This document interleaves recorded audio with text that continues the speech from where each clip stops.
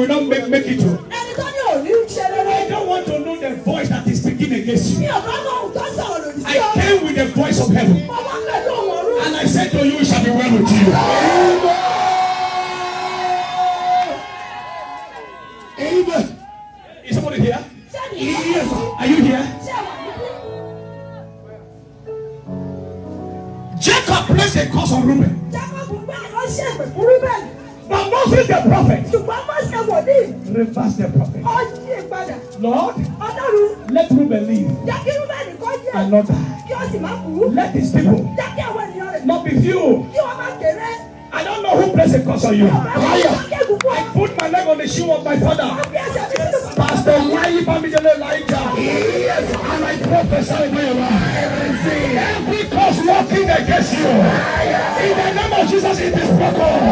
It is broken. It is broken. It is broken. It is broken. It is broken. It is broken. It is broken. It is broken. It is broken.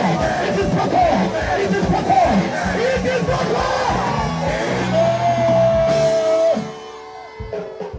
I don't do this. I get something. Second Chronicle 20 from verse 20.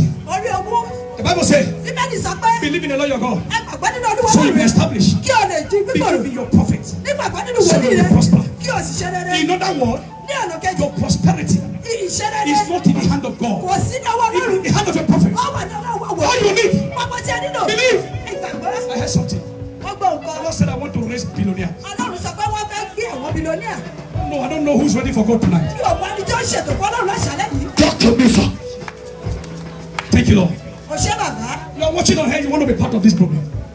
This is what God is saying to me. I'm hearing it from my right ear. This is a program that has begun since yesterday. A lot of money has been spent. God save my servant. Raise me 10 billionaires. You can support this program with just 50,000. You bring it tomorrow night in a vigil. I will speak over your life. You are here. Run out. Run out. I want to show you what the voice of God is. Run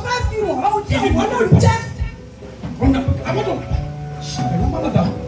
Are you coming out? Get out here. I want. Jáde àṣetẹ́lẹ̀. Yes. Mo fẹ́ sọ̀rọ̀ bí wòlíì. Bẹ́ẹ̀ ni sọ. You are there, come on. Tí o bá wà níbẹ̀ jáde. Watching us on here. You want to be part of this program. Quickly. Kíákíá. I don't know why God is telling me. I don't do this, but I don't know why God is telling me to do it. I want to raise billionaires. This man cannot be the only billionaire here.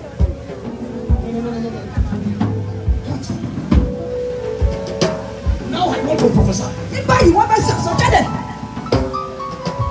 You are there. Listen to me. I want to support this program with just 50,000.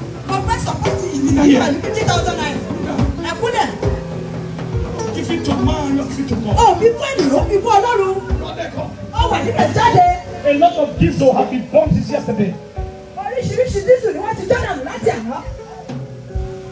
A liter of diesel is almost 900. We are using almost 500 to 700 liters. You want to be part of this meeting? Quickly, come on. You said to me that I cannot afford 50,000, but I have 20,000. Join the people. Quick. I said the whole church, everybody to my side.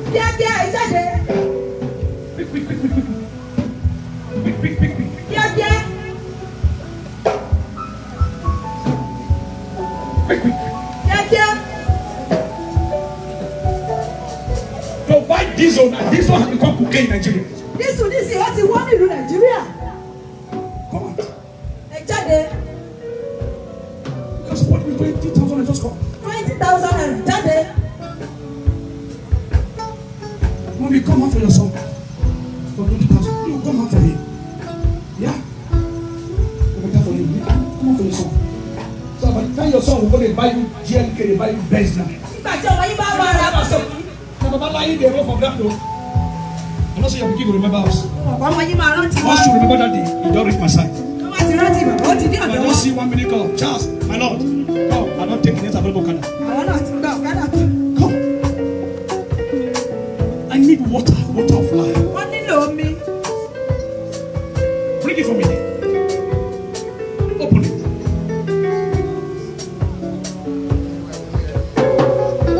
Father, this is the water of life. They are coming out to join to support this program. They are coming out to support this program. As this water enter into their mouth, comfort these people on every side.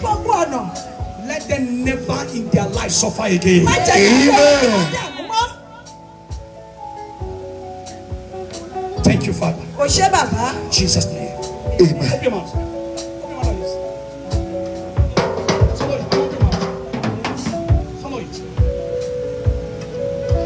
The blood of Jesus, swallow it. Okay. Now swallow it. Swallow it.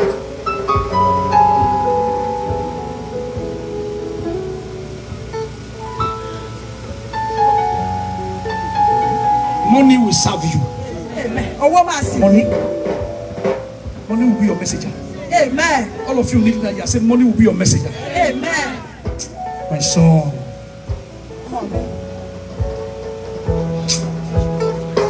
Well, I want you to hear your testimony. Amen. You will eat the fruit of your labor. Amen. You will not fall. Amen. Jesus Christ. Amen. Sit your feet. Your feet.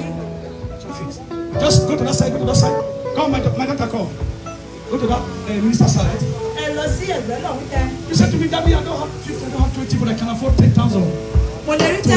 Even though it's 5 minutes, I can't afford.